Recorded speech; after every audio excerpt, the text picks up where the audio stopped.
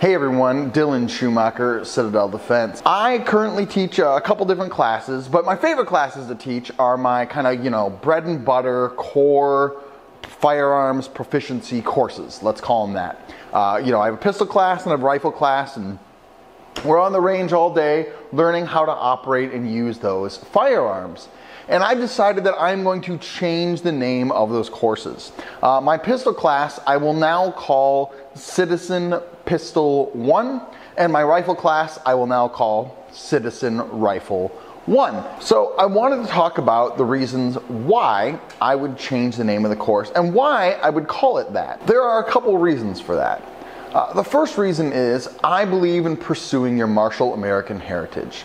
We all come from different walks of life, we all have different day jobs, we all do different things, but at the end of the day, we're Americans. And part of being an American, I would argue, is pursuing that martial American heritage, that amateur warriors, meaning people that don't do it full time, are the people that have done a great job of fighting for this country, and we have a long established tradition of that. Not to take anything away from the professionals, but that is a significant thing we have here in America. And I think even in the 21st century, we should continue to embrace that. The second reason I call it that is because I've decided that I really do hate the word civilian.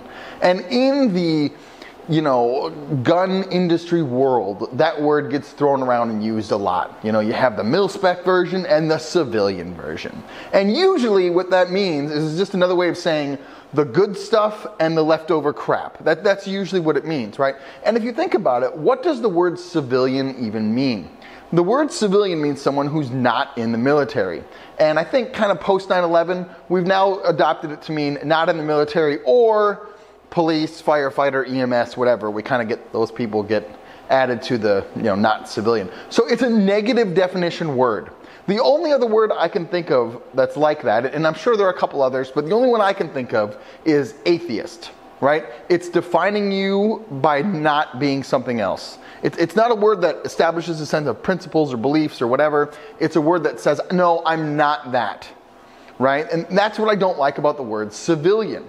The truth is, civilians, which, I meet the definition of, we need just as good skills and equipment as anybody else.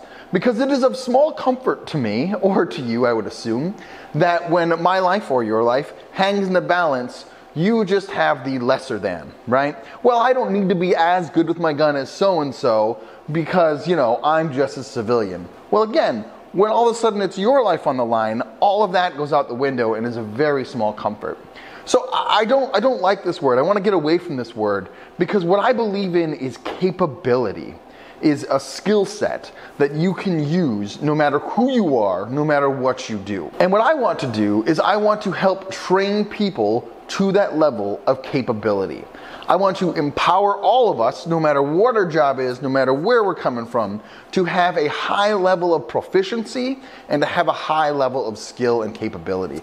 And lest you think, oh, Dylan is really just using the citizen word because he doesn't like the word civilian and he doesn't want anything to do with like professional, military, police, whatever. Let me assure you that's not the case. I use the word citizen because it's all-encompassing, right? I don't care what your job is, if you're a professional police person or a military person or a dental hygienist or whatever.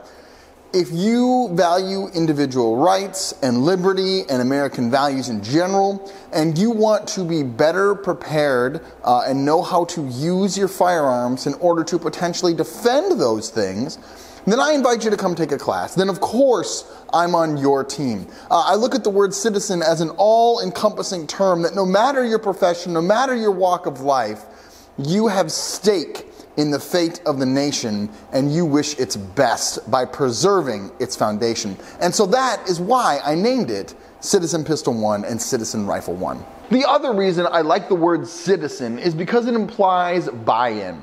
I'm a big fan of Roman history, and in the Roman system, and along with the Greeks and a bunch of other systems, right, it was the citizens who fought for the city, right? If you, like Socrates, fought in the Battle of Marathon, and so he was a citizen of Athens, right? He had buy-in, he had vote there, he had to buy his own equipment and armor, and he had to go fight on the battlefield for the city when it was needed.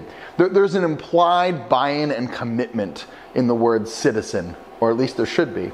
And I really appreciate that, and that's another thing I want to capture, are people that are bought in, that have stake in the state of things, and are willing to embrace their martial American heritage to protect and defend things.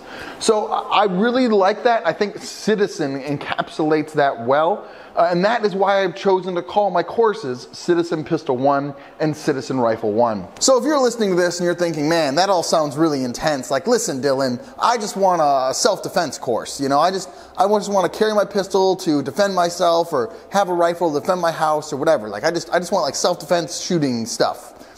Well, you're in luck. All of shooting is the basics, right? And the people who are just very proficient are just very proficient at the basics. But it's all the same stuff. All the same skills that you would need to be a proficient shooter are all the same skills you would use to defend your house, or to defend your life, or to carry a pistol concealed for self-defense. That's all the same skill set. It's just a matter of how far you want to go down that rabbit hole. So if that strikes a chord with you, I would invite you to come on out to Citizen Pistol 1 or Citizen Rifle 1, and let's get better together. Let's continue to climb up that ladder of excellence and be more capable, more skillful than we were yesterday, so that if our time ever comes, we are able to defend liberty and the nation. I hope that's helpful, and I hope to see you at a class.